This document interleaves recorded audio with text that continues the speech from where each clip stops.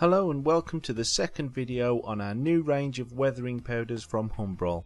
This is the same Snatch Land Rover from Airfix that I was building in the last video, but it's had much more work done to it since then.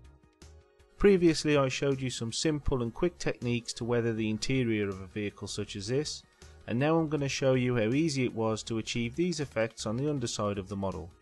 The rust on the exhaust, the dried dust around the various areas of the chassis, and the dried mud on the underside of the wheel arches were all very simple to achieve and can be used on a variety of different models. This is a mixture of dark earth, sand and white coloured weathering powders which form a nice sand tone that's suitable for my model. As usual, I'm using acetate sheet as a palette, and I'm going to add some of our enamel based varnish Humbrol matte coat to the palette and then dilute that with Humbrol enamel thinners to form quite a runny mixture. You'll see here that if I hold it up it starts to run. That's the desired consistency. This diluted matte coat is then brushed into the wheel arch in quite a heavy but even coat. I'm then going to start adding the mixture of weathering powders to the wet varnish using quite a large brush and a short stabbing motion to mix it all together on the model. Because this is a mixture of 3 different coloured weathering powders that I'm applying, small areas of different tones and colours will pop up. By repeatedly stippling with the brush, I am going to mix the 3 different colours together to give it a unified appearance. However, these small variations will add to the depth and realism of the finished effect, so I'm going to allow some of them to stay. If there are any areas which really stand out and I want to remove them, I could add a little bit more of the matte coat to blend everything together, or I could just keep working the semi-dry mixture with the brush until everything mixes together. While the brush is still loaded with residue, you could spread some around a little bit, as I'm doing here on the chassis, to extend the effect further. I can now use a clean dry brush to feather the edges of that additional mixture and blend it all together.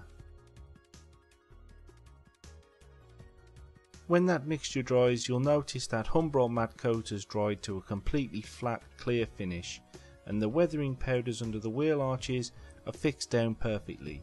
This is particularly handy for those of you who use your models for wargaming, as these effects are now anchored into place and won't be rubbed away over time. Next up, I'm going to move on to the rest of the chassis and add that streaking dried rust effect that you see here. This part of the model is painted with matte Humbrol Acrylic black. I'm going to mix up the same weathering powder mixture as I used earlier, only this time it's diluted with Humbrol Acrylic and a little bit of water. By using the Acrylic as the dilutant for this solution, I can reactivate the weathering powder mixture with water later on and manipulate the weathering powders again. This gives me greater control over the final look of this effect. I'm just going to add enough weathering powder mixture to cover the whole front face of the chassis that faces outwards on the vehicle for now. In a little while I'll show you how to use this effect in layers, but for now I'm just going to let this coat dry and then go back in with a brush moistened with water and then add vertical streaking. By reactivating the weathering powder mixture using the wet brush in this fashion, I'm allowing some of the black paint from the chassis underneath to show through. This replicates the dust being washed away either by water that's splashed onto the chassis or by condensation that's formed and run down. Now I'm going to layer the effect to add more depth. I'm mixing up some more of that runny matte coat solution I showed you earlier, using Humbrol enamel thinners again as the dilutant. When I've got the right consistency, I can simply tap this gently onto the chassis and allow it to soak through. What I don't want to do is reactivate the weathering powder mixture again and ruin all that streaking that I've created. To this end, I'm going to very gently just tap the brush on the surface of the model and let the matte finish soak up the varnish.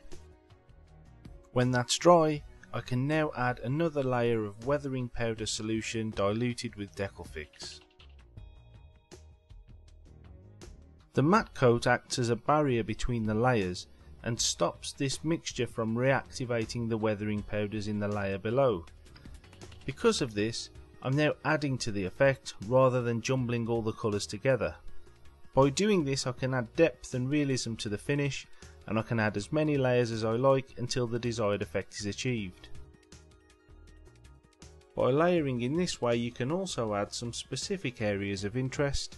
Here I'm picking out some parts of the chassis where the water may have run a bit heavier with a thicker layer of weathering powders.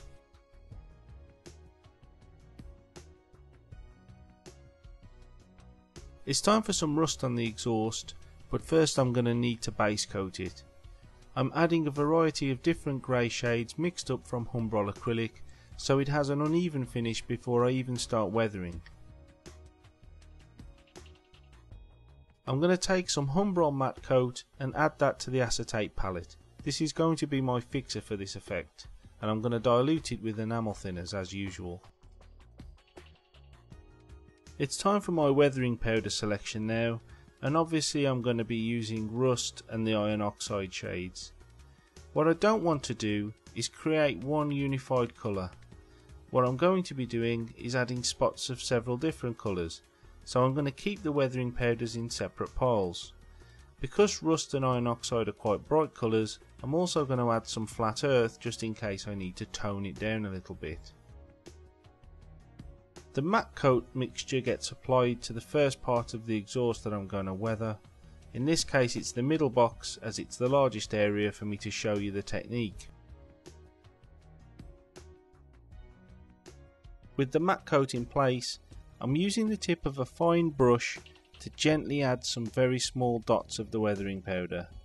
I'm going to need to zoom in a minute to show you, because I really am using a very small quantity of the rust coloured powders.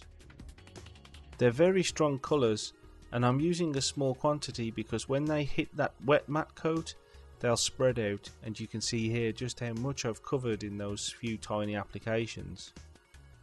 The colours are very bright, so I'm going to apply some of the flat earth now to tone it all down, and it really does bring in an extra depth and it makes it look much more realistic. I'm going to work in a random fashion around the exhaust, adding little bits of rust here and there, never going too strong in one place, but rather just building up the effect gradually, and I think it's starting to look quite realistic already. And when that matte coat dries, that effect looks absolutely great, and not only that, but you can safely handle it as it's fixed to the model. The three simple techniques covered in this video all come together to create the realistic weathered finish under this Land Rover. In the next videos that we're releasing, we're going to cover the techniques for some much more extreme effects with these Humbrol weathering powders. Thanks very much for watching, and I'll see you again.